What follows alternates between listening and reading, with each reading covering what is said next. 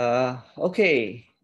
Hello, everyone. Welcome to today's engineering advanced optimization techniques class sessions. We will have a special session today, and today we will have a guest as a guest speaker, we can say, Mr. Setyo Windras. He is a friend from now he's doing PhD in UNSW, Canberra, Australia. Since we are talking about optimization techniques, so I think it would be good to start by understanding how people normally do literature review on these various topics of optimizations. I hope that this session will help you to have some more understanding about both, optimization technique, also the field of it. Okay, so I think some people might joining later on, but that's okay because I already record these sessions. So in case you have questions regarding the topics that we are discussing today, I think it's okay, Mr. Setyo, we can ask in the middle of your presentation, or you want us to wait at the end of the presentation? That's okay, yeah. Okay, so this session will be more like informal discussions. Yeah. So if you would like to ask in the middle of the sessions, feel free about it. Okay. Okay, I think I have mentioned a little bit about Mr.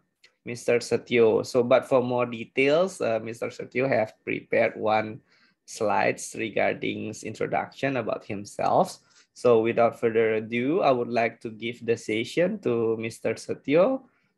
Please, Mr. Setyo, you can start your sharing today. Thank you very much for your time.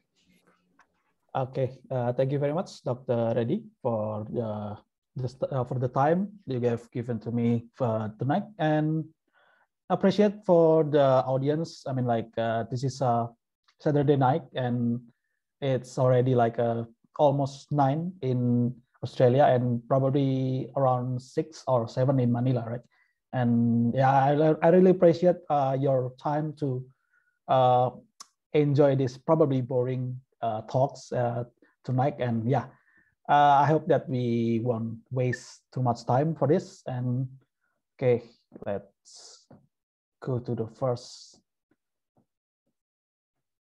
thing that I would like to discuss today. So obviously, I will start with my introduction of myself. So I'm currently a PhD student in system engineering in the UNSW Canberra, Australia, and I'm a first year student. And previously, I also I did my master in 2 universities. The first one in the Universitas Gadjah Mada in Indonesia.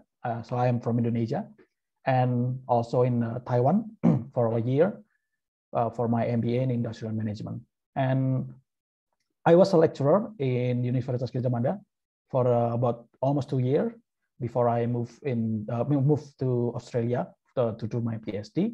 And I was also a research assistant in the decision science lab in Taiwan Tech.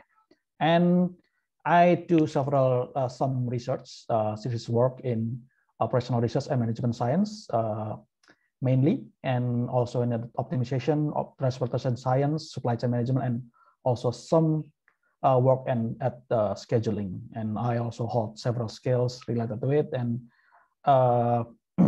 one thing that probably really relevant to this talk is the systematic literature review and also data analysis. And below you can see my email, and yeah, if you would like to talk to me, discuss about anything, probably like how to get a scholarship, things like that in Australia, you just hit me up in the email. Yeah, that's okay. And this is several research portfolio that I have worked before. And speaking about literature review, I published 2 recent works that really related with the literature review or literature survey, you might call it, and one in the topic of adaptive large neighborhood search algorithm. So it's like about optimization algorithm. If you probably familiar with it, I mean, you probably heard about genetic algorithm, particle swarm optimization, and things like that. And the ALNS, or adaptive large neighborhood search algorithms, is one of the similar framework that you can work on with it. And also, I published 2 or 3 years ago, I published another paper, another literature review on location routing problem. So it different with the recent work. So this one was more into the mathematical problem. So the location routing problem is generalization or extension of the traveling salesman problem or vehicle routing problem that you might be more familiar with it. Okay, so because it's Saturday night, I just don't want to waste too much your time. Today we have 4 things that will be talked about, will be discussed today, and I hope that you can enjoy this. And if there is something that you need to ask, just mention it, probably in the Q&A section, or maybe just turn on your microphone, and that's okay. So the first one, we would like to talk about some short introduction on the literature review and survey, literature survey, and what's that, and why should we do that, and things like that. And then we will move to the main point of this talk.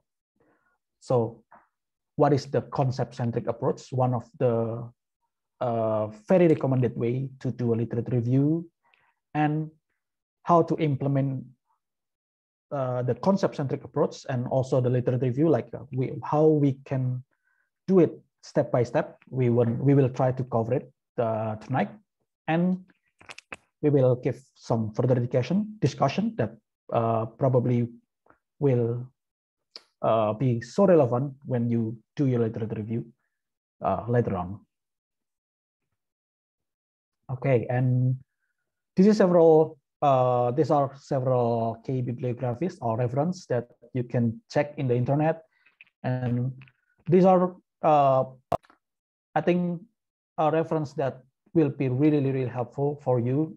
If you do a research in optimization, you will find that these things are really helpful for your research and for your literature review. So I would suggest you to check it in the internet as soon as possible. And just to mention that this material will also be available. I will share it with Dr. Reddy, and I think that's okay to have a look later on. Okay, so we will enter the material, and I hope you can enjoy it. And just to check if it's audible right now. Yes, clear. Okay. Yeah. Okay, very good. Thank you.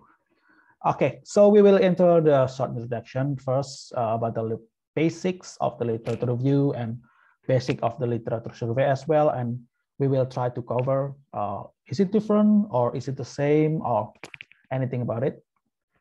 So and let's be honest first that all of us that doing a research, whether you are a master student, whether you are a PhD student, or whether you are already a professor, things like that, and we must be honest that literature review is perhaps the most boring and tiring part of research, because you have to deal with like probably 100 or probably like almost 1,000 or 1,000 paper or journals or conference paper or PDF files that you have in your internet or you have in your computer.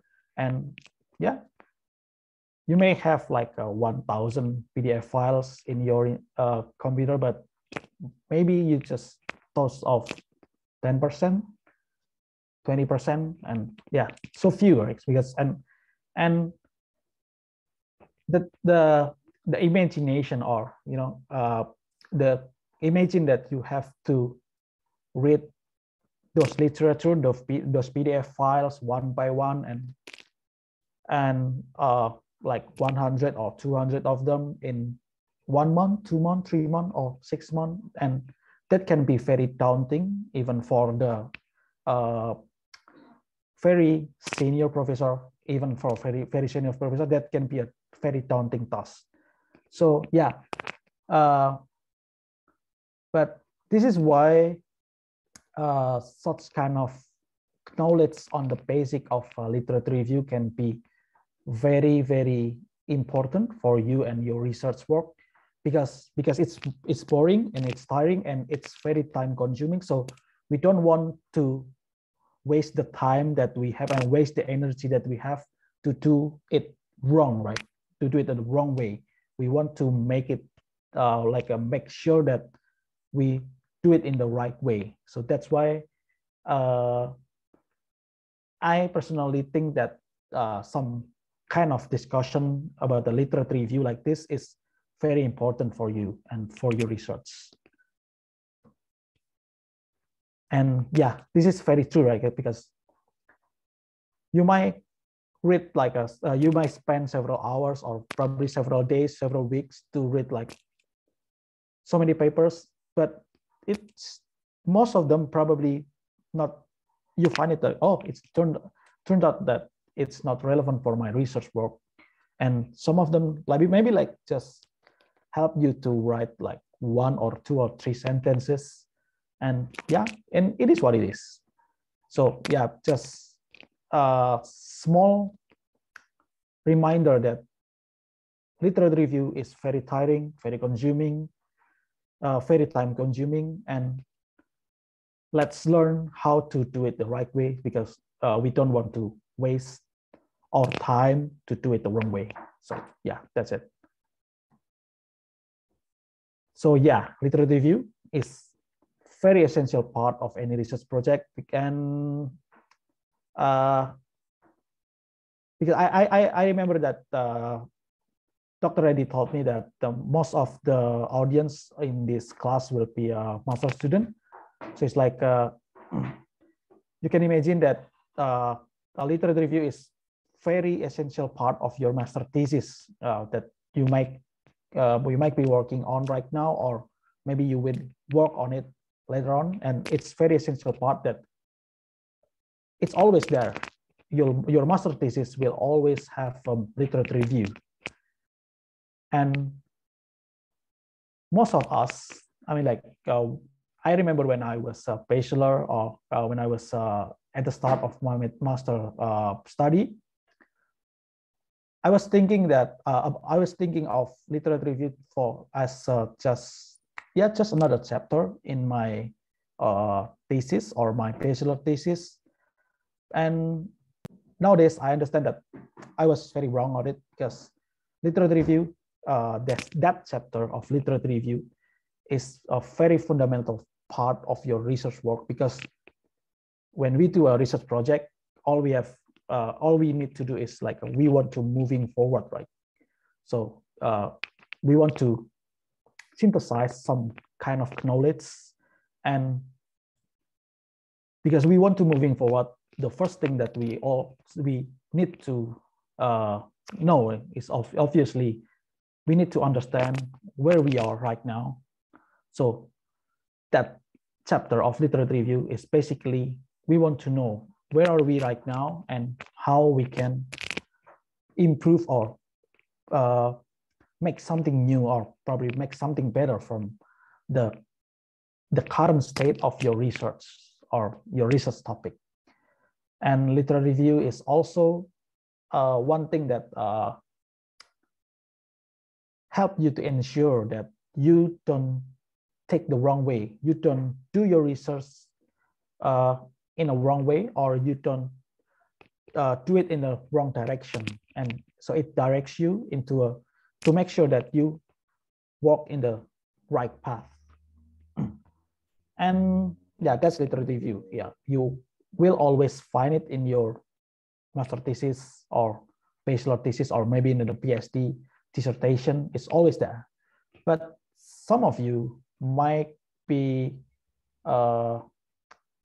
still feel strange whenever you hear about the literature survey, but maybe some of you have already tried to find it in the Google Scholar, for example. You can try to type like every research topic that you have. Probably one of you are interested in vehicle routing problem. Maybe one of you are interested in like a scheduling, manufacturing, things like that. Every single kind of research topic, they usually have a literature survey that already established in the literature, and you can just try to search it in the Google Scholar. And what is literature survey and what is the difference between the literature survey and the literature review?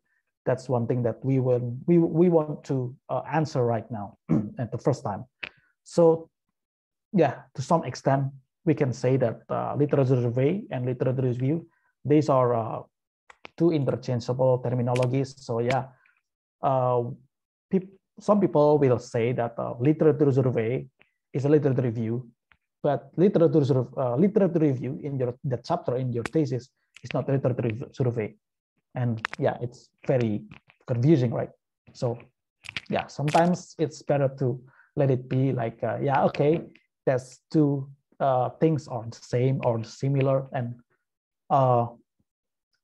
yeah, sometimes it's better to think that way. But in general, when we talk about the literature survey, we will revert to some kind of more comprehensive review or more comprehensive literature review that usually will be published as a whole paper because it's very comprehensive, and usually it will be like one gate or one of the first gate that will help you to understand more about your research topic. So for example, if one of you will study about, for example, like a manufacturing 4.0, for example, or like advanced manufacturing, for example, one of the things that will help you a lot in the first step of your research is to find the right survey or the very good survey on your topic. That's the very first step that I always recommend.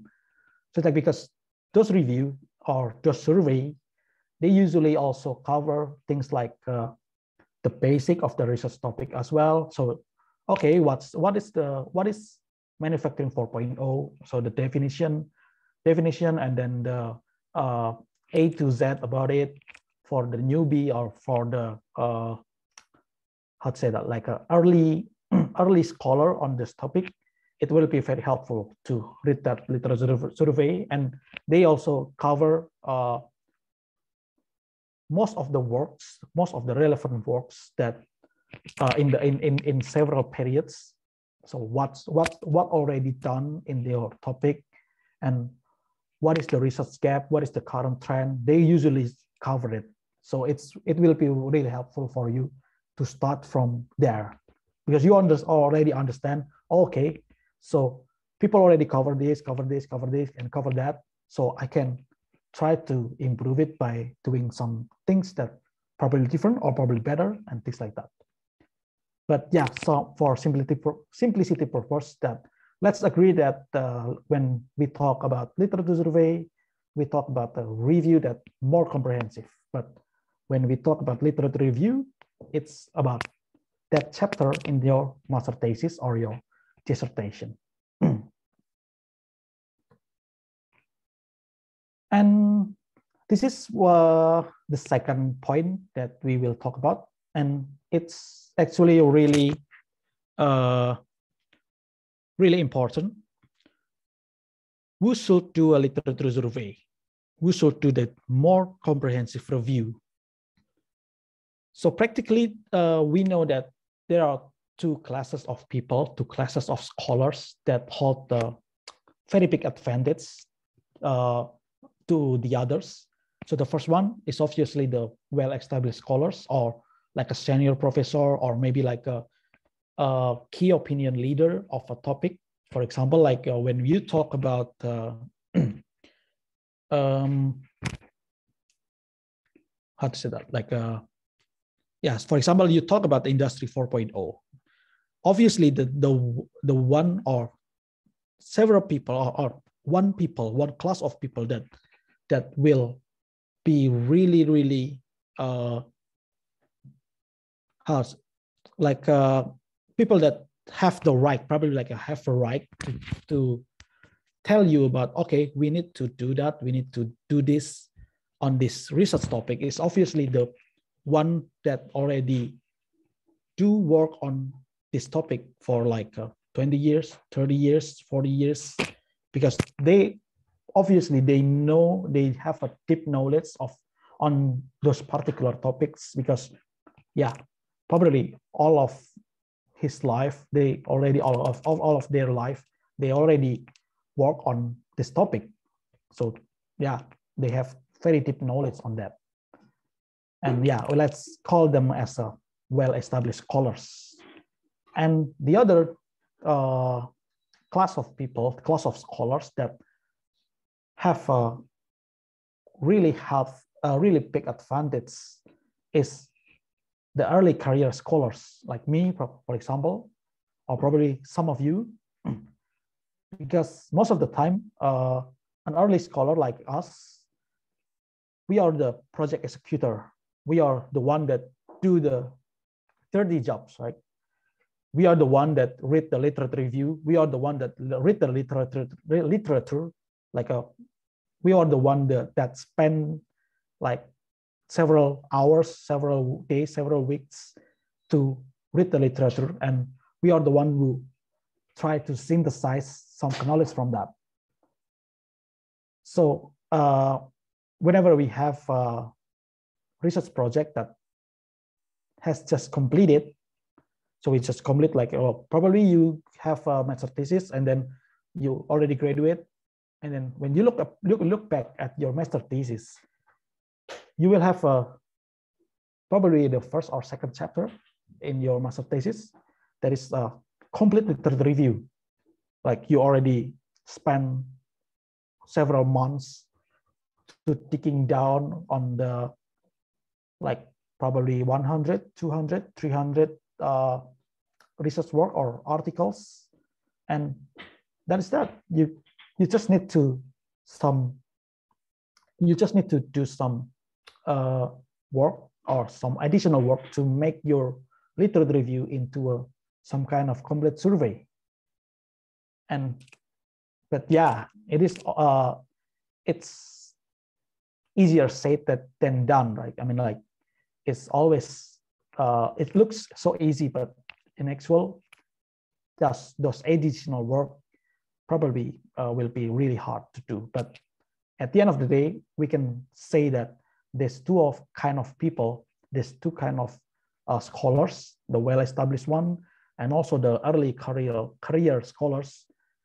They have the big advantage to the other class of people to do a literature survey, because yeah, these reasons. Okay, and then we move into the second part of our talks today tonight is about the concept-centric review. One thing that we will try to it's the main focus of our talks right now, and I hope that this is from knowing about the concept-centric review, you can understand that so there is a way like this to do a literature review, and this is the way that you can objectively slicing the literature body and find what is the current gap, what is the current trends, and things like that. Okay, so I will try to remind myself too about one particular issue in literature review that I find it very often when I try to when I read the work of the student when I was a lecturer in Indonesia, and also when I read my own bachelor thesis back then in Indonesia. This is one thing that we, even when I read some journal articles in a very good journal, like a research article in a very good journal, in very reputable journal, and some of them are from reputable professors too. I can see some of the works that do this kind of literature review. So it's like, okay, A do this, and then they found that, blah, blah, blah, blah, blah, and then they conclude that, blah, blah, blah, blah, blah. And then we move to the B et al. Did this, they found that, blah, blah, blah, blah, blah, blah, and C and D and something, and others, other, and etc. and things like that. So this kind of literature review, it's very common to find the review like everywhere. So from the level of bachelor thesis until the level of journal articles in the very reputable journal from very reputable scholars, some of them make a very fundamental mistake like this. So what's the problem with this kind of literature review? Yeah, there is a problem with this, but why? Well, but what? So often this kind of literature review, we will call it as a author-centric way. So we try to, in this way, we say that, okay, that author do that this author do this, that authors do that. So what's the problem? Because in that way, we cannot see what is the clear pattern, what is the pattern, what is the trend that we can find there. And so we as readers, we the readers, oftenly we will left confused because we don't know, we already understand that A did that, B did that, and then suddenly you did that.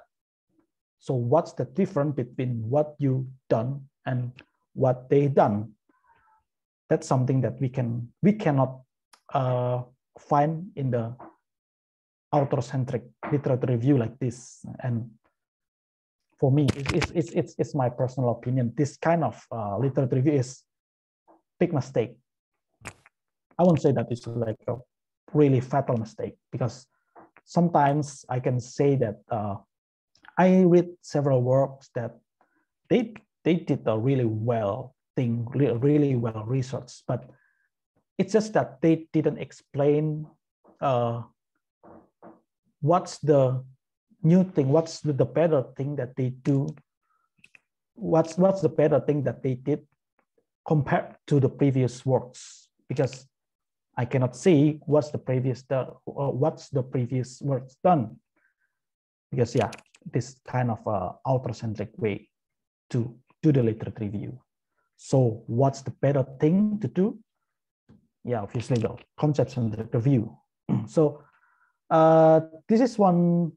These are two table that I took from the work of Watson and Webster. You can check in the key reference. It's a very good paper that I will totally recommend you to check it, and I believe that will be really helpful for you to do your master thesis.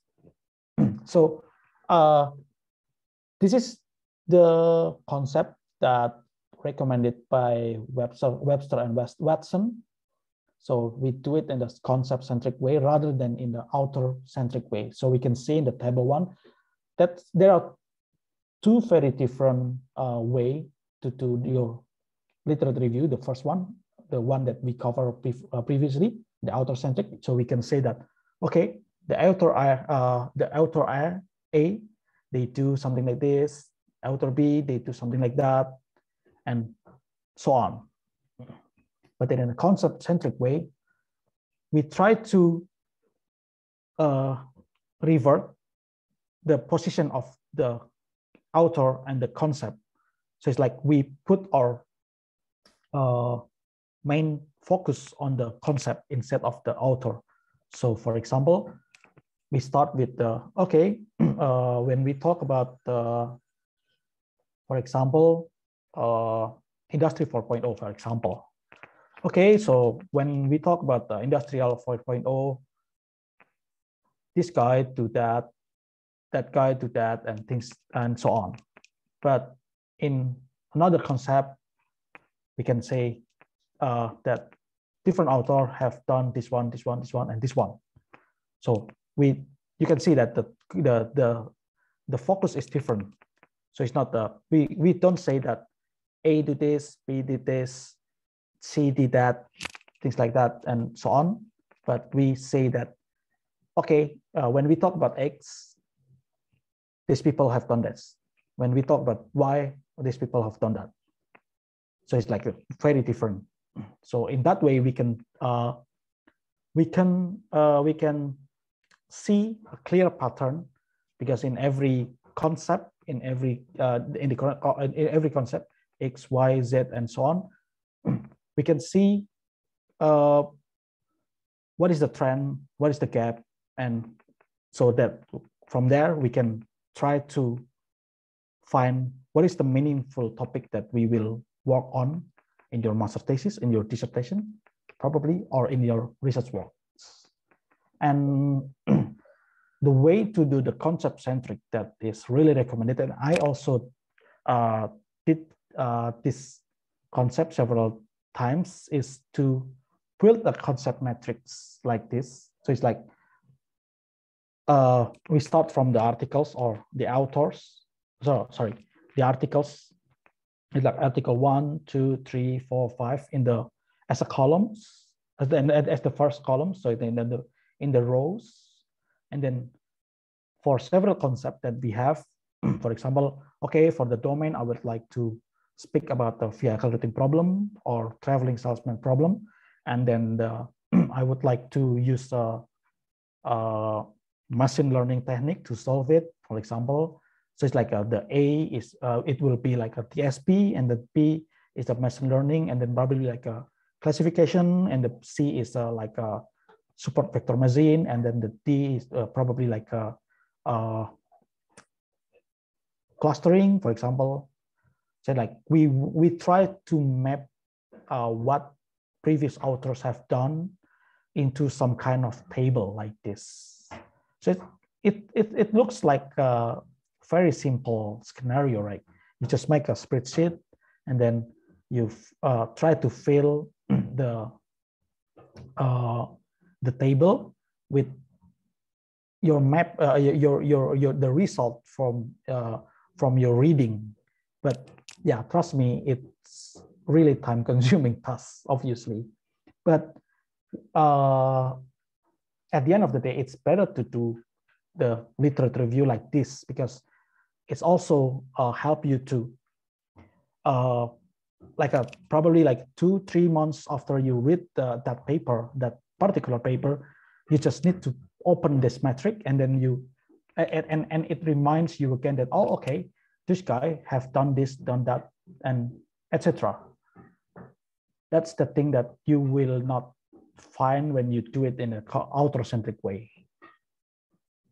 And yeah, obviously, this kind of concept matrix, because you have like a mapping, and you, for example, you can work you can build it in like Microsoft Excel, and then from there you can just map it. You can do some kind of like a helicopter view from above, and then you can see that, okay, so this particular topic haven't been done by anyone, or maybe like there are some gaps in this topic, and I can do that I can try to fill that space in my own concept matrix. So that's how it works. It's very simple, right? Okay, so next we will try to discuss like so how to do it step by step from the very start when we talk about a literature review, because yes, some of you probably spend your Saturday night with this kind of class, because probably you will face your bachelor thesis, master thesis, or probably like a PhD dissertation like me. And yeah, I hope that it can be very helpful to discuss it from start until the finish. So how to do it, the literature review with the concept-centric way and step by step. Obviously, we will start it to plan the review, obviously. Yeah, like the old idiom right there. You plan, you fail to plan, you plan to fail, things like that. Yeah, and I would like to remind you that there are actually numerous ways to perform a review or do a literature review, and concept-centric is just one of the technique or method that you can do. But yeah, there are several other way to do review that probably better for your research work. So you have to check it one by one. And so, for example, there are some concepts like narrative review, meta-analysis, scoping review, meta-narrative, things like that, and etc. And I'd recommend you to check this paper by Shaw and Watson. You can check in the key bibliographies that they provide a very complete description of each of the techniques. So it's what's that, when we should do that, and what's the benefit of every single technique. They try to cover that. So it's gonna be very helpful for you. But yeah, obviously, the first thing that you have to do when you plan the review is obviously the first one you will need to decide what's the topic that you will work on, right? So for example, okay, I will try to work in the Industry 4.0 or like advanced manufacturing, or probably like I will try to make a new method, a new machine learning method to predict some things in the probably in manufacturing. So things like that, you need to decide that first, right? And afterward, you need to know, okay, when I talk about this kind of topic, how to do my literature review. Is meta-analysis better, or is concept-centric ways better? Or probably there are other ways that suits better for your projects. That's the thing that you will need to solve at the first time. And then obviously you need to search the literature or search the previous relevant works that have been done by probably another people or another group, another companies or institutions previously. And at this point, I always recommend you to start it in a very simple way. So it's like the first one, you need to select the relevant database, obviously. What is database? So some of you may have heard about the Scopus and probably like a easy Web of Science, but I'm pretty sure that all of you have heard about the Google Scholar, right? And yeah, Google Scholar is one of the database of research that you can use to work on your research. So for example, you will start, okay, I will start from Google Scholar first, or probably like from the Scopus first. Okay, and then, okay, let's say that you have decided to use the Scopus, okay. And then the second part, or the second step, is to try to find, okay, what is the relevant avenue, or what is the relevant avenue. I don't know what's the better word to put it. Just like, okay, I will try to only cover a journal, or I will try to only cover a conference, or only try covering books. Or okay, when we talk about journal, maybe I will try to only cover the first 50 top journals. Or probably when I talk about the conference, okay, I will try to cover the top conference, only top conference, because maybe you will find too much conference everywhere, or probably like too much journal, and yeah, that can be a very difficult for you to, because you may end up with so many works or too many works that you will have no time to cover. So it's very good at the first time to start simple, to try to how does that, like divine your scope of searching literature. Because at the end of the day, we cannot answer this question: how many is too few or how many is too many? Let's say like when you have like 100 papers, 200 papers, for some of you, probably it will be too many, but for some other guys or some other professors in another country or in other countries that they have resources to do it, it's probably too few. Like, so it's better to know what is your limitation at the first time, and so you need to find what is the database that suits better for you, and what is the relevant avenues that will be relevant to you. And at some point, it also very beneficial for you to also try to limit the periods of searching. For example, when you talk about the history of humankind, for example, you can try to search from like 1,000 years ago, 2,000 years ago, and yeah, you will end up with so many literature or so many articles or so many works that you have to cover.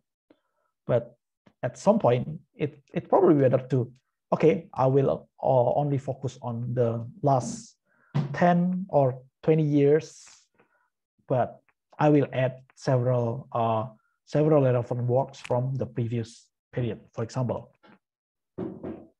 So yeah, after all, you need to know what is the magnitude of your project, what is the limitation of yourself to do it, and what is the proper amount of works that you can work with, for example. So things like that have to decide at this point. And after you already search the literature, you usually will end up like with a file in your computer. You will have one folder that have so many PDF files, for example, or maybe like several books that you have at your home like right now. And at that point, that's the point that we need to select the literature. So because not every single literature that you found, or every single article or document, brochure, things like that you found, not all of them will be relevant to your work. Yeah, that's just nature, right? That's the nature. And yeah, just be honest that when I have like, for example, 3,000, no, the last literature review that I work on, I end up with like 1,000 or 1,500 literature. And yeah, I just need to be honest that only 10% of them that turns out to be relevant for my project. So it's like I finally end up with like 100 until 150 or 200 works that relevant to me.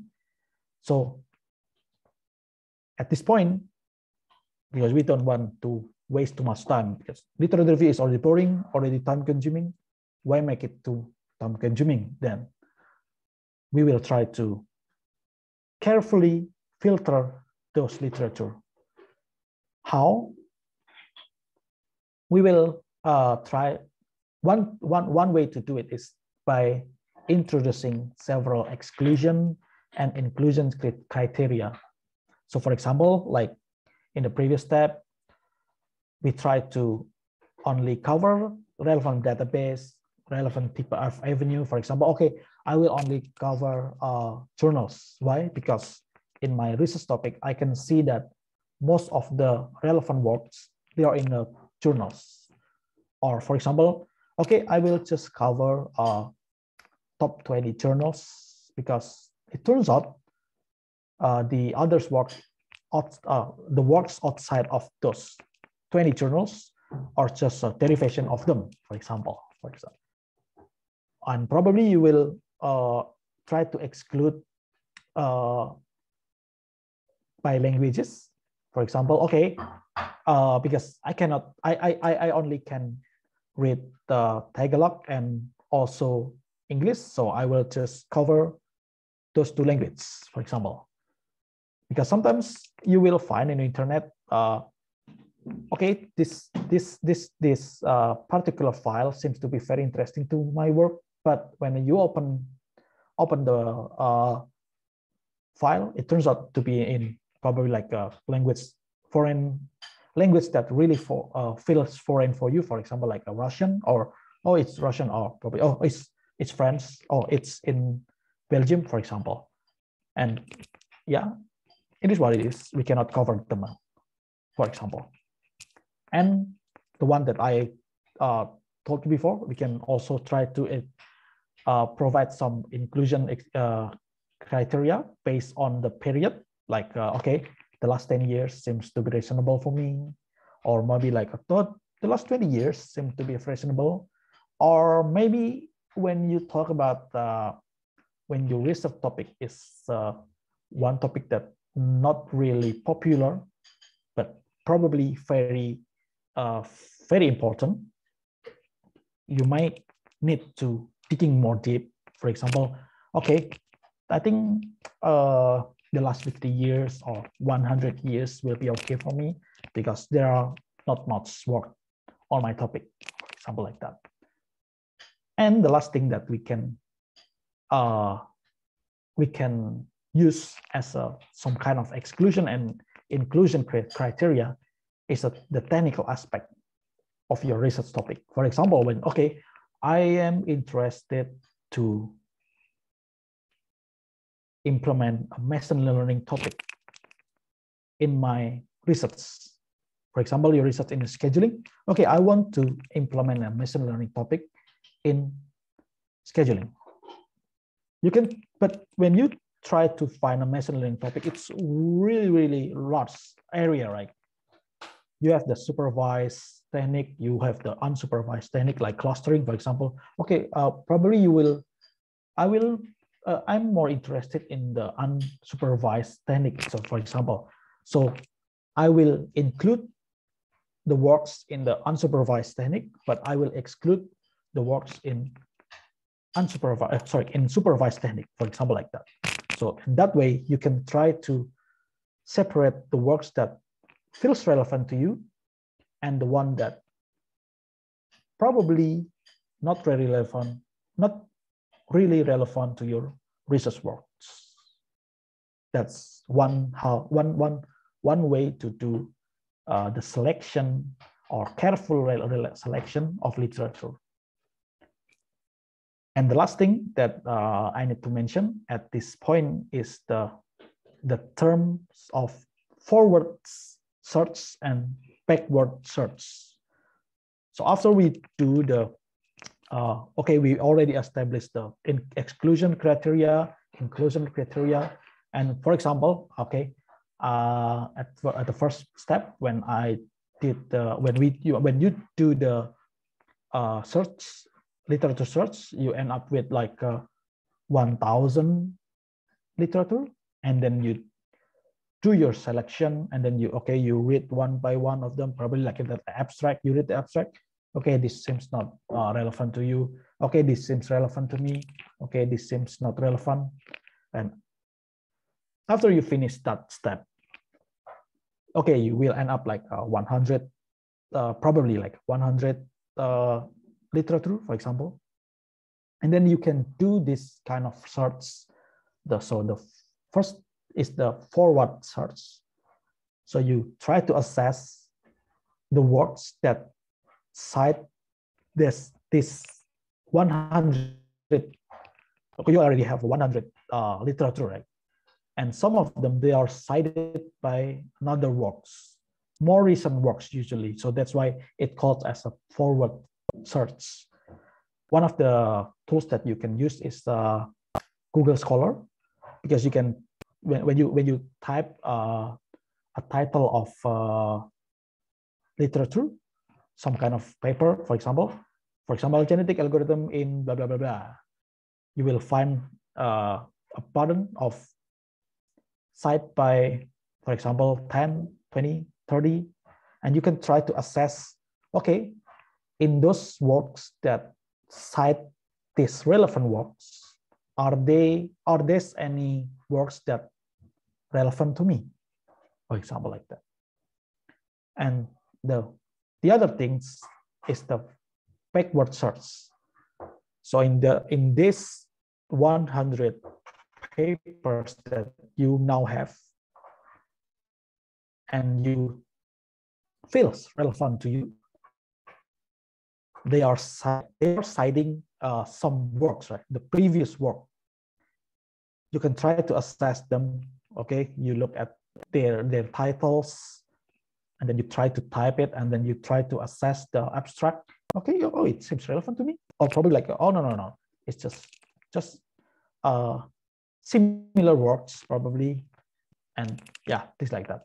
So you can see the pattern, right? So the first one, you search the literature, and then you try to establish some kind of exclusion and inclusion criteria. You read it one by one, and we probably like skim that. Okay, and then you decide, okay, you go out, you go in, you go out, you go in. After finish, you try to moving forward, and then you try to moving backward. That's how you can find now you have one database of your one database of literature that feels relevant to your research project.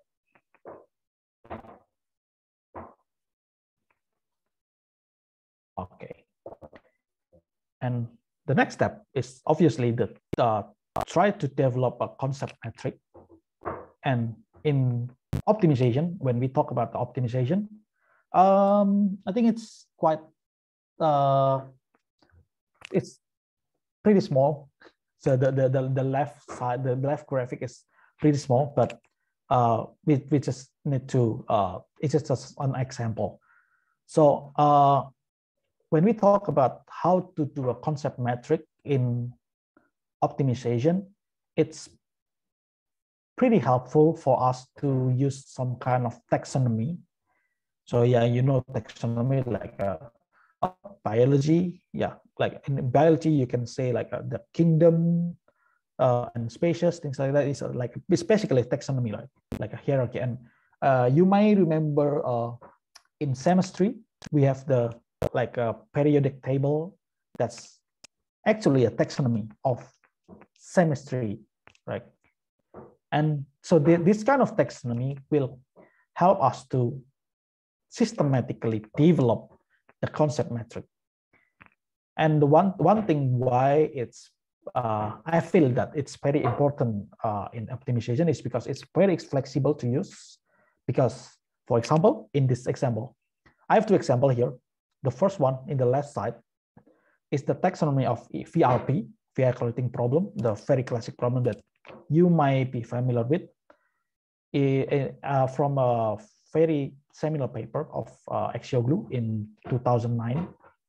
So you can see here that they use the taxonomy to develop a concept matrix at a problem, at a domain, or at an optimization problem, like a mathematical problem like VRP.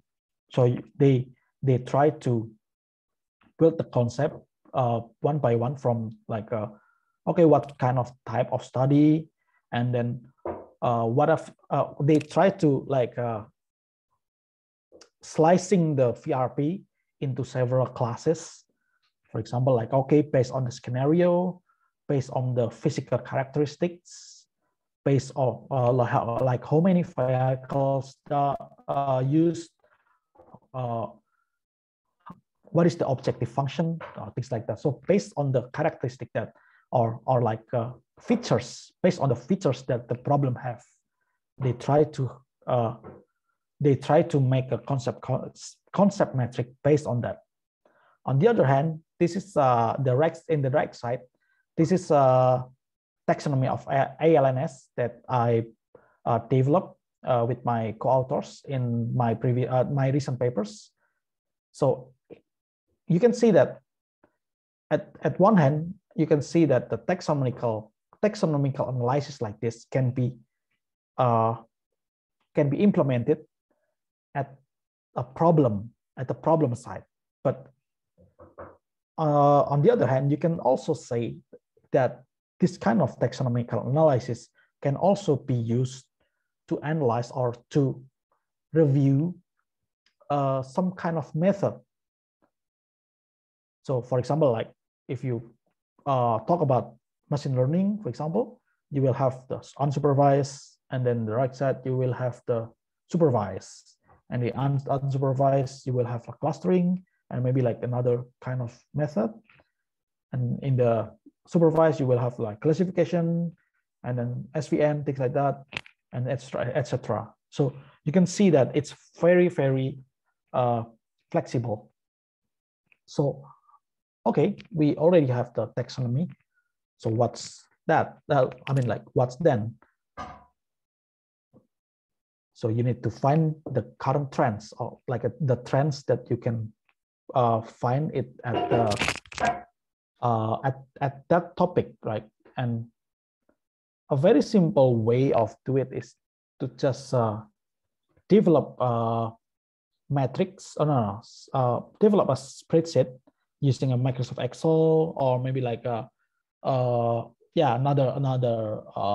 other softwares that probably available for free. And you can try to make just a very simple table like this.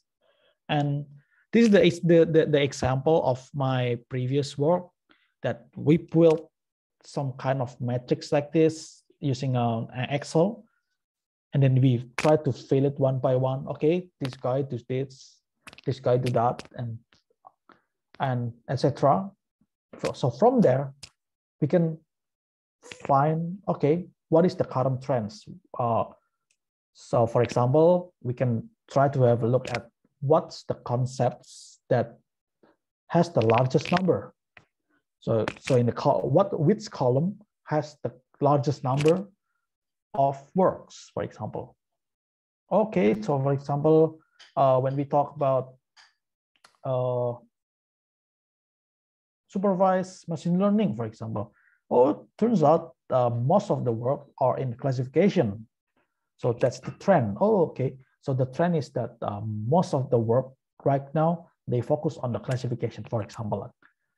Or maybe you can try to have a look at the concepts that has the largest increment in recent period, or maybe like some concept that has the largest decrease in recent period. Oh, it turns out the recent trend is that people start to move out from genetic algorithm, for example, just an example.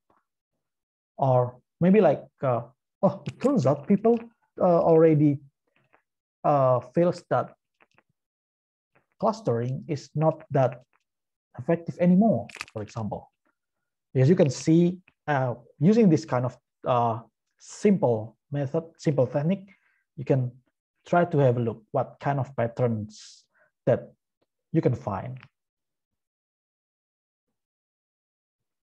And after that, obviously, you will try to find the relevant research gaps.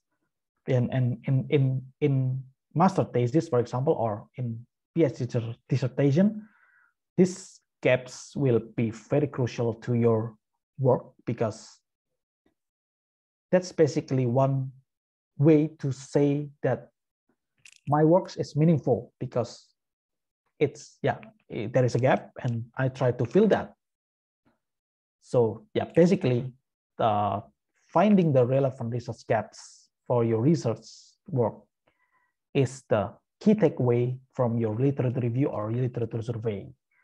And yeah, it's a very crucial part, because like I mentioned before, I have read several reviews or several works. It's several surveys. I read several surveys in various topics like optimization and other topics. And there are several surveys that I read that they have a very good from the introduction and then until the presentation of the findings. It's a very good review. But at the last point, when they have to present their research gaps, okay, so what's the gaps that you found there? There are several review that I have to say they are failed to present it clearly. So, for example, I have read one paper. I read one paper that, okay, they did a very good review until when they talk about, okay, there is a current trend. There are several trends in this topic, like this, and that. Okay, I totally understand that, but at the end of the article, at the end of their project, or at the end of their works, when they have to talk about the research gaps that meaningful for future research or future works, it's suddenly like disconnecting. It's like they present some gaps that you cannot find in their review. So it's like what it's like me as the reader, I was like, why did you propose to do it? Because you did not cover it in your review, and it suddenly popped out. So there are several kind of disconnection that you can find in so many literature review literature survey. For example, you can do a literature review for your master thesis, for example, or for your PhD dissertation. Okay, you talk about okay, you do it a great way, you do it in a very good way, but at the end of your literature review, when you have to say, okay, based on my literature review, I'm interested to do this A, B, and C, for example. But it's gonna be very disappointing for the readers when the reader cannot find why you do A, B, and C when you talk about C, D, and E more in your review. So that kind of disconnection is one of the crucial part that you have to understand on, or you have to prevent in your literature review or literature survey. So in general, where to look at when we want to find the relevant research gaps, where to look at. So the first one is obviously we want to have a look again at the current trends. So back then, the current trends. So we want to find, okay, now I know that the trends in machine learning is to do classification with clustering, for example. Okay. Now, so the current trend is to solve a scheduling problem with machine learning techniques, for example. This is the current trends. So we can dig deep more at that point, okay, because everyone wants to do a machine learning nowadays to scheduling problem. So what's the interesting to do on it?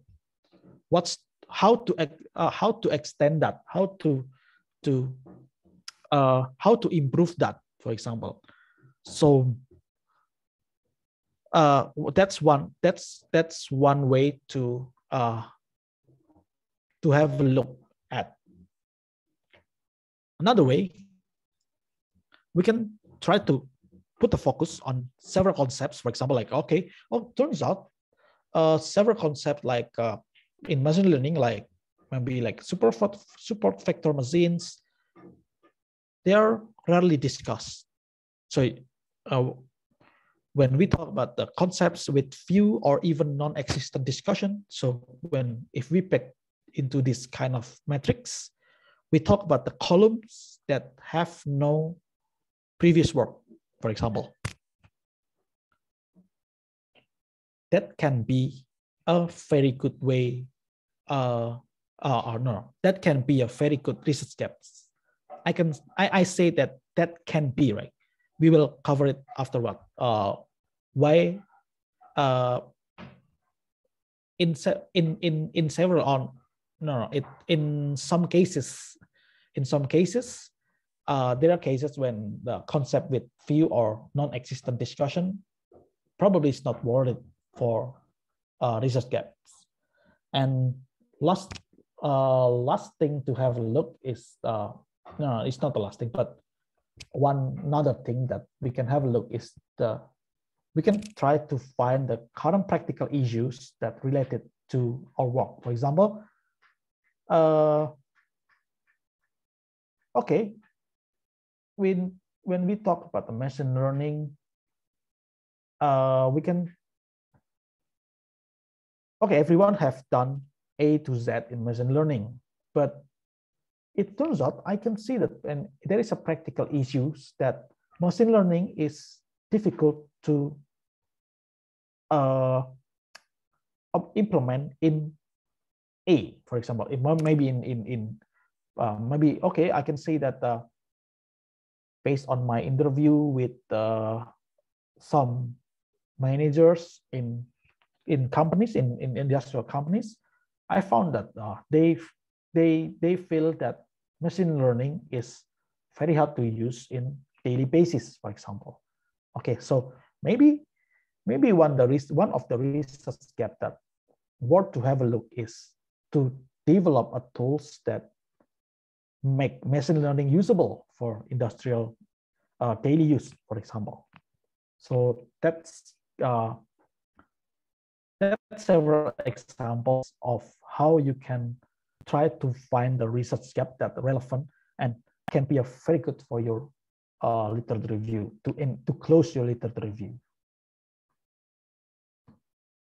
Okay, and several discussion on some common issues in literature review and survey that based on most of them are based on my experience as well.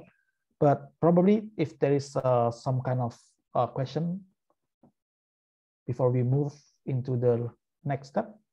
Okay, very interesting, Mr. Setyo. Yeah, actually there is several people already joining, not only from my class today, but I think so far what you have given the information to us is very, very useful, especially at the beginning when you start from the concept, the differences between literature review and how what's different with the survey paper, and then how important the literature review is and how to conduct a survey paper later on and the tips and tricks and so on. I have several questions, but I may want to give the opportunity to the other attendees today. Is there anyone want to ask questions, perhaps? Memo-sang, maybe? Or, oh, Pak Ivan also already joined. Pak Ivan, hello. Okay. Yeah, if not, let me start first with my question, if it is okay, Mr. Setyo. Yeah, that's okay. So yeah, I'm quite pretty much agree that when you say that it's a good start when you want to do some topics on your research, you can start by reading a survey paper about it. I'm one of the persons that often use that approach because I can find the foundations and then I can easily find the research gaps on that particular topics. So I normally search for a survey paper before I conduct my research on some particular research topics that I'm going to do. But sometimes I found several terminology that perhaps you may or may not mention earlier. The most often one about survey paper that being used were using terminology of taxonomic literature review, And then systematic literature review. Do you have any information what will be the difference between these two? And then yeah, in terms of those, is there a significant difference? And then is there anything in particular we need to concern about these two on when we are doing some, if we want to do a survey paper? Yeah, that would be my question. Okay. Okay, that's a very interesting question. So yeah, I know that there are several recent works, or no, not recent, but it's been a long time to see that several surveys, they present it as a systematic literature review. But yeah, we can also see that several works also present themselves as a taxonomical review. But yeah, it's as far as I know, the taxonomical review, they usually, the key of the taxonomical review is because they use a taxonomy, because they develop some kind of taxonomy, like previously, for example, like this, because there is a taxonomy that they develop it, or maybe they use the previous taxonomy from previous works. So it's like, but in systematic literature review, as far as I know, it put the word systematic, it put focus on, it put the focus, it focused more on their way to conduct the literature review step by step. So it's like the whole thing that we cover in this topic, from we try to find the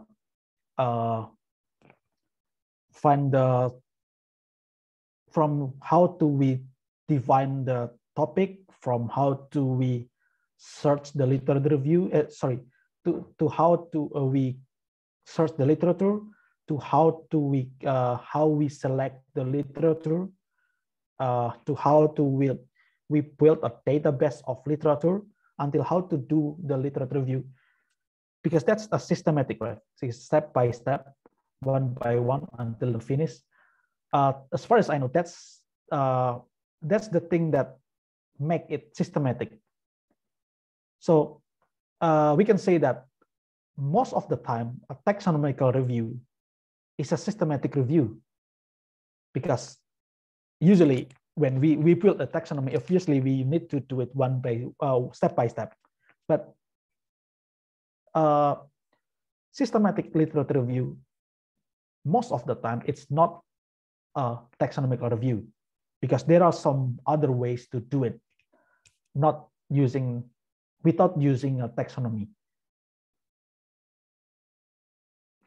Okay, just to be clear, maybe a follow-up questions, like today we discussed about a concept-centric review, and earlier you mentioned that we can use the taxonomy for your concept, something like that. So can we mention that, is that okay, or I'm not sure if my understanding is correct or not. If we do concept-centric review, we can also call it a taxonomic review. Is that correct, like that, or yeah, to some extent that's correct. Yeah, to some extent that's correct. Yeah, because when we build the concept matrix, it's basically a taxonomy. It's just a matter of how we present it. I see. Okay. Yeah, but yeah, I understand that some persons, some scholars probably not agree with that. Okay. Yeah, that's okay. Okay. I think very much answer my question. What about the other audience? Is there any question you would like to ask? Ibu Oki, perhaps? Do you want to ask anything? Okay. If not, we can try to move on to the last slide. Okay. Yeah, please, Mr. Setyo. Thank you. Okay. So I think there are several, after we finish the discussion on the step-by-step of literature review, how to perform a literature review or literature survey, I would like to cover several discussions that feels very relevant. So the first one is that it's a comprehensive review. So it's, well, or a survey. When we talk about survey, we usually talk about the review of 50, 100, 150, or 200 review, 200 articles that reviewed in your literature review. So is a survey really needed for my topic? That's one question that usually pop up. So that also, yeah, obviously the answer is depends on your, it depends on your topic. How popular is it, or how important is your topic is it? For example, if your topic is popular, let's say in the last 10 years, there are 200, 300, 500 works that have done on your topic. So when you see that, okay, in the last 10 years, in the last 5 years, there is no one that have done a review on it. So yeah, probably a survey is needed, right? Probably urgently needed, probably, yeah, needed, because this kind of survey will map, or will help you to map the what happens on your research topic. So imagine, for example, when we talk about machine learning, yeah, again, machine learning, again, because it's easier to understand. When we talk about machine learning, it's a very broad topic, and it's a very large topic, right? I mean, like, if you search machine learning techniques on Google Scholars in the last 10 years, for example, or in the last 5 years, you will end up with so many literatures. And imagine if you are a new scholar on machine learning. Okay, you enter at 2022, and then you will start your work on it. And then when you click machine learning technique in Google Scholar, and you end up with, whoa, there are too many. And it's pretty hard for you, right, to answer this one question. Where should I start with? What technique that I should use? It's very hard to do it, right? And if you need, for example, if at that topic in the last 20 years, for example, if there is no one that do a literature survey on machine learning topic, everyone will, yeah, it's gonna be a mess, right? Because you need to start again from early 2000 to find, okay, the first technique is blah blah blah blah blah blah, and yeah, so it's gonna be really hard for you to start work in that topic. So obviously, if we bet again, is a survey really needed for my topic? Yeah, the answer is depends on your how popular the topic is, and can we find the last surveys in recent years, for example? Because probably, okay, there was a last survey in 2020, for example. No, for example, this is a really good example. Okay, for example, you will start your master thesis at 2022. Okay, and you found that, okay, the last survey on this topic is in 2018. So it's like just very recent, 4 years, 3 years, 4 years. So probably a review is not needed for this topic. But turns out your topic is about pandemic, for example. You will see that okay, the last one is the 2018. But from 2019 until 2022, there are tons of work have done in terms of in the topic of pandemic.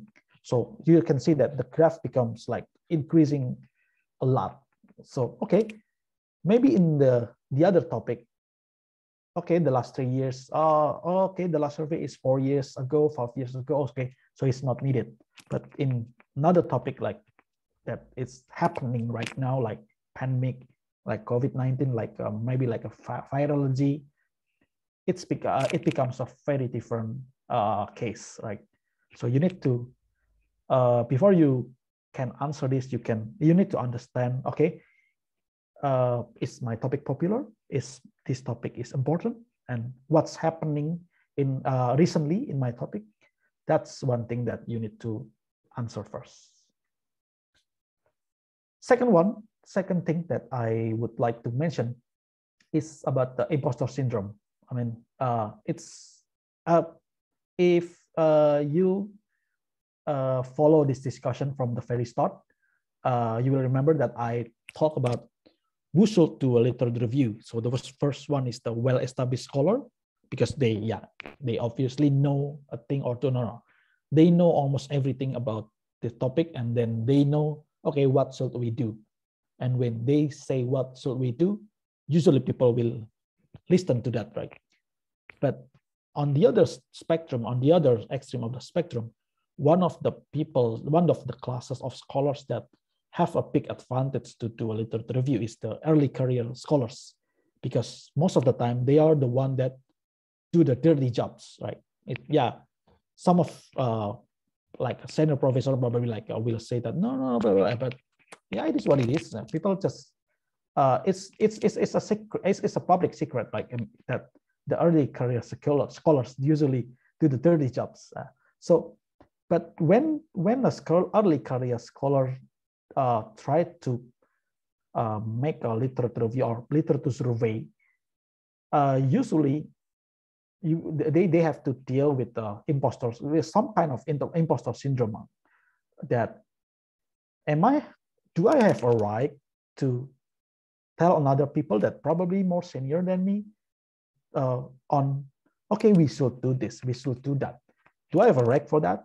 So some kind of that questions is always there, and I felt that too at the first time when I did my first literature survey.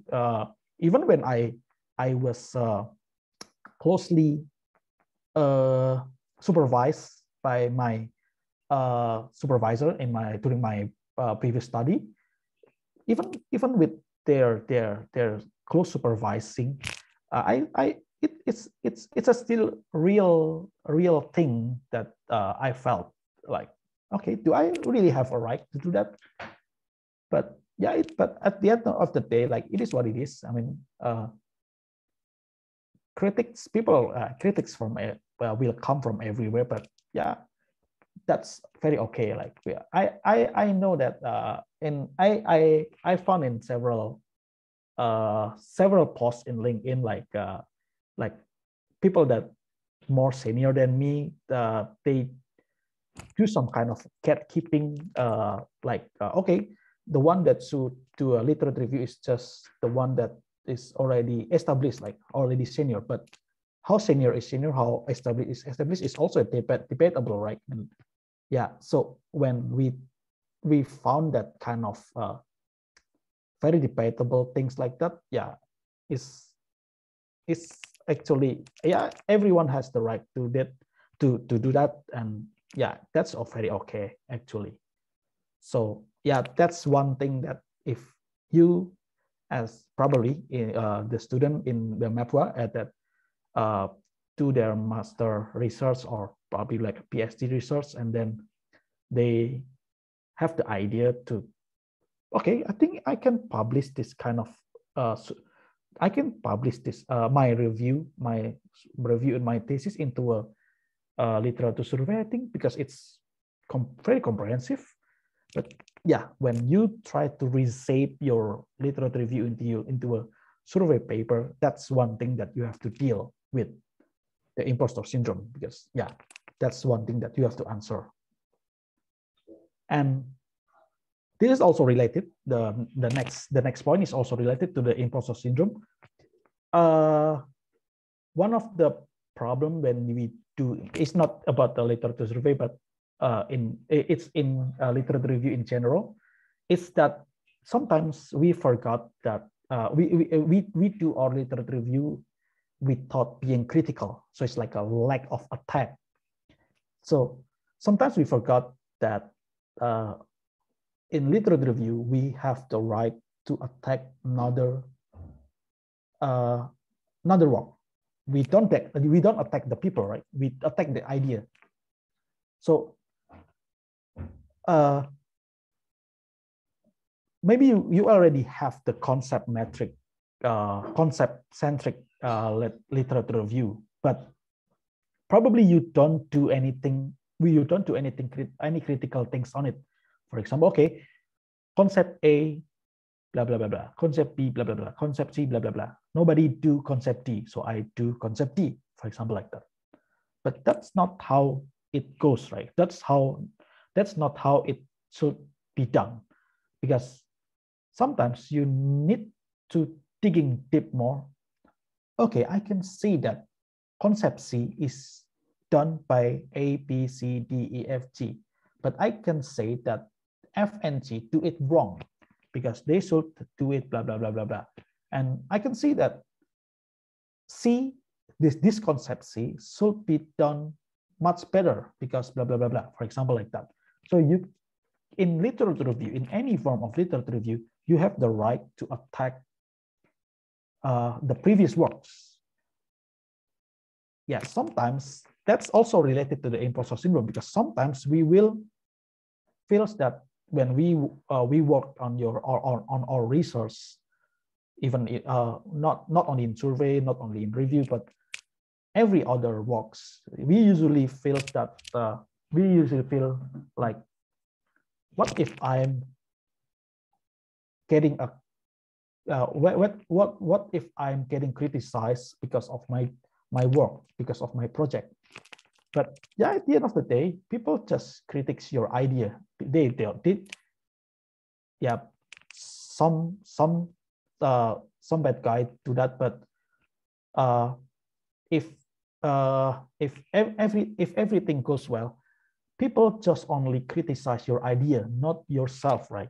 So yeah, so at the end of so this is one thing that we always need to remind, that in literature review we have the right to being critical. We need to being critical. We need to attack. Sometimes we need to attack. Okay, it's wrong, so we need to do it much better. For example, that becomes a research gap, right? And the last thing that I think need to discuss is related to the previous discussion on the research gap. When we found a research gap, for example, okay, in machine learning, supervised machine learning, it turns out I found that super vector machines is not popular, for example. That's the trend. And okay, is it a gap? Do we need more works in super vector machines, for example? Okay, it might be. So at this time we need to be critical. Maybe you are the one who works in super vector machines, and you see that it's not popular, but you want to say that, hey, people, you need to work more with support vector machines, because I know this method is really effective, for example. And then you elaborate your idea that support vector machine is very good, it's blah blah blah blah, it's blah blah blah blah, like yeah, you try to sell it, for example. Yeah, it's probably relevant, it's probably a very relevant research gap. But there are several cases when, okay, I found that this concept, that concept, so this concept A, this concept B, that concept C, nobody talks about it. Nobody talks about those topics anymore. Or maybe like in the last 10 years, nobody talks about that.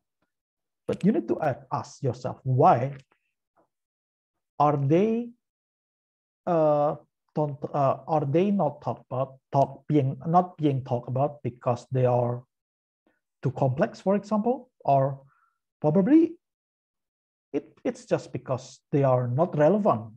It's not effective, for example. Because it's not effective, people left them. That's one thing that you need to answer. So when we found that several concepts, several column is not discussed, yeah, probably because it is what it is. because it's not effective, for example. So yeah, that's several things that you need to, that I think it needs to be addressed when you work in your literature review or literature survey. Okay, I can see one particular, no, I can see two questions. Yeah, there is two questions from Bu Oki and Pak Ivan, Pak Setyo. Yeah. Would you like to answer that one first, or? Yep. Okay. Okay. I think I will try to answer that one by one. Okay. I can help you to reread the questions. Okay. Ivan. Okay. Okay. First from Bu Oki. Thank you, Pak Wira, for the opportunity. I want to ask to Mr. Setyo, how to create a concept matrix on a particular topics that you choose. And then from your experience, how long does it take to create a paper on a perhaps a survey papers? I think there is two questions from Ibu Oki. Okay. Yes. Okay. Thank you very much, Dr. Reddy. I will try to answer this question. The first one, how to create a concept matrix on a particular topic. Okay, we will try to look back at these two slides. So the first one, maybe we will repeat this point. One of the most effective way to build the concept matrix is obviously using a taxonomy. So we can try to how to say that, like so we can try to divide the research topic into like a several branches, and then like a goes deep and digging deep again and again. So we can try to find a pattern, how we can like making a decision tree, right? So how we can try to classify the works in our research topic into several classes, but not being too specific, but being specific enough. So one of the way to do it is using a taxonomy like this. In the left side, we can see the example of taxonomy of PRP. So it's very flexible because you can use for the kind of problem, or maybe like a kind of domain. And on the other side, in the right side, you can see also the example of a taxonomy for for some kind of method, like GA or PSO, or maybe like a LNS, for example, like this. So after that, yeah, we can try to use a very simple way using spreadsheet, nothing sophisticated.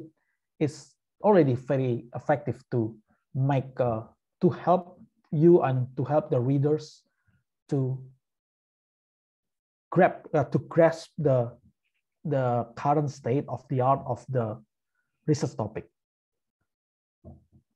So this is one example of how we use a very simple spreadsheet and develop a taxonomy. From our developed taxonomy, we can try to build it into a simple spreadsheet like this. It's very easy to use. I'm like using Microsoft Excel or another spreadsheet software that's very simple to use. And from my several experience, to create one paper of the review, yeah, it's obviously very various. Like, I mean, like a various experience. I mean, it's very obvious that the longest period to work on the literature reviews, obviously the we to read the paper. I mean, like, because usually we end up like with 200, 100 or 300 papers, and then we need to read that one by one, and yeah, that's very time consuming. And but yeah, it depends on how many people works on the project as well. For example, when I did my first literature review, it was actually a part of my master thesis back then. So obviously, yeah, I can say that it took me for more than a year to finish that, because yeah, practically I did my master thesis for a year. But in my recent work, because I work with several co-authors, and like, well, we work in a team of 5, so it was much easier and much faster to finish that, like 6 months, and we can finish the reading task in almost 6 months, and then we can continue to develop the analysis and develop the manuscript afterward. So it's like, yeah, generally in less than a year.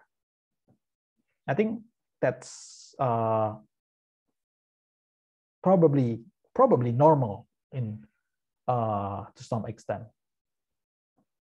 Okay, I think okay, that's okay, Mr. Ravi. Maybe yeah, great. Thank you for the answers, Mr. Setyo. Let me check. Yeah, I think Bu Oki also said thank you for the answers. Okay, let's move on to the next question from Pak Ivan.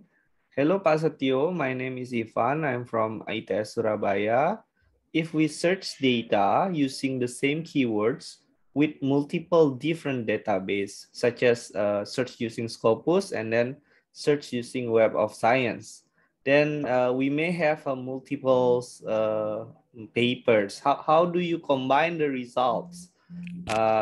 Okay, maybe this one related to the tools, and then yeah, more like how to do the pre-processing of the data. Yes. Yep.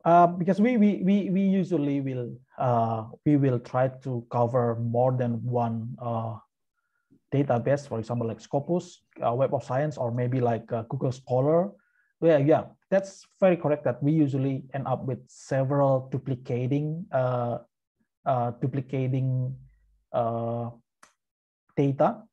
For example, in Scopus, because some of journal, for example, they are covered by not only by one database. So one of the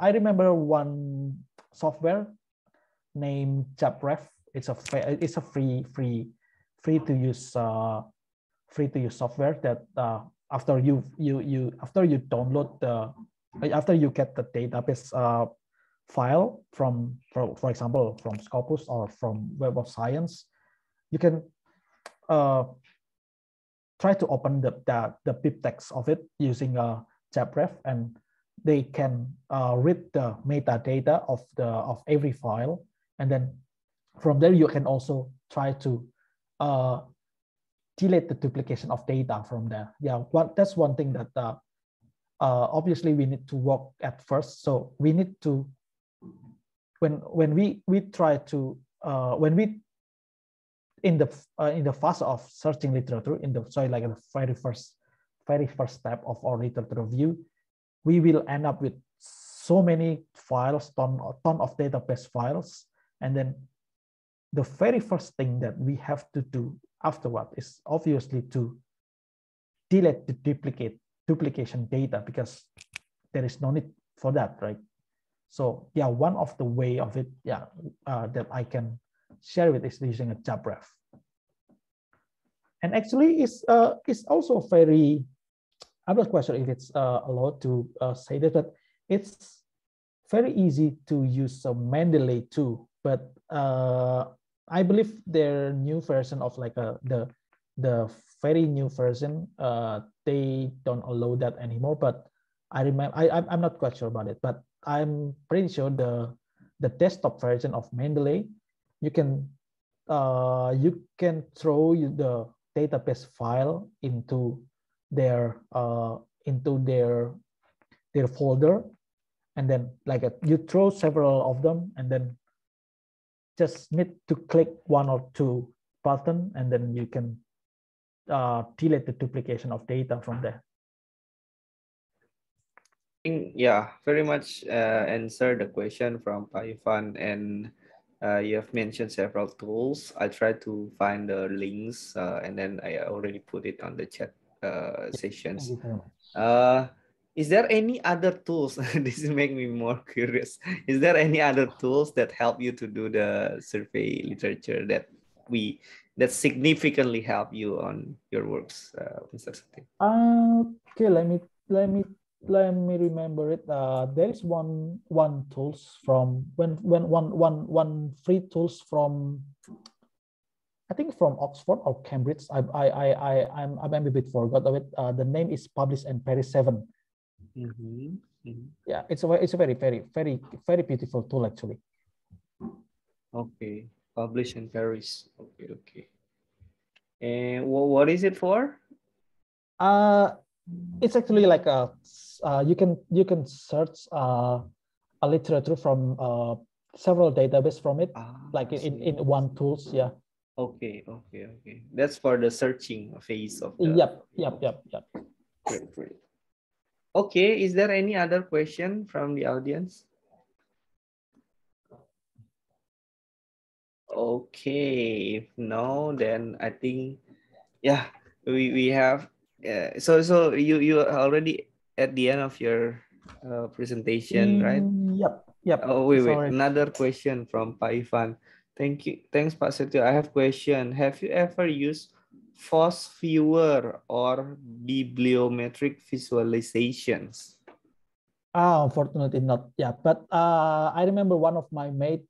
He mentioned about the force viewer, and it helps to like building the connection of several paperwork, right? And I also I read a similar work on it. It's the name is like a research rabbit, I think. Research rabbit. Yeah, it's almost similar with the FOSS viewer, but it's more like I'm not quite sure if it can really help to build like a literature review, because it's just for finding relevant work based on the work that we have on the database. Okay, very good, great. Any other questions, everyone? Yeah. Okay, if no, let's give a big applause to Mr. Setyo for his sharing today. Thank you very much, Mr. Setyo. Actually, we have a certificate for you. This is from Mapua University, but since we are doing it online, so I would like to ask permission to share it like this.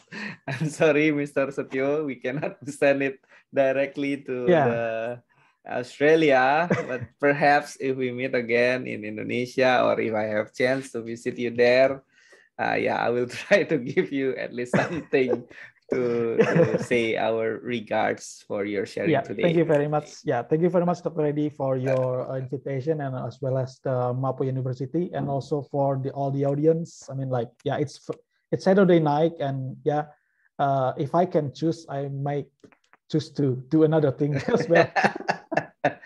No, your talk today is very useful. I think several audience today that I think yeah, they're also interesting on doing the survey paper.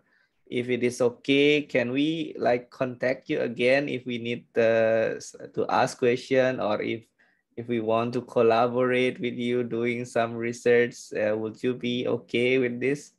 Yeah, that's very okay. I already put my email on the first slide of this slideshow, and yeah, I think I will send this material also, so we can share to the audience as well. Yeah. Okay. Thank you very much, everyone. Thank you very much, Mr. Setyo, for your time today for sharing. So by this, I would like to conclude that our session for today is already end. Good evening, everyone. Thank you for attending today. See you again in other opportunity. Okay. Good evening. Bye-bye, everyone. Good evening. Thank you very much, everyone. Yeah. Permission to end the session. Yeah. Bye-bye. Have a good weekend.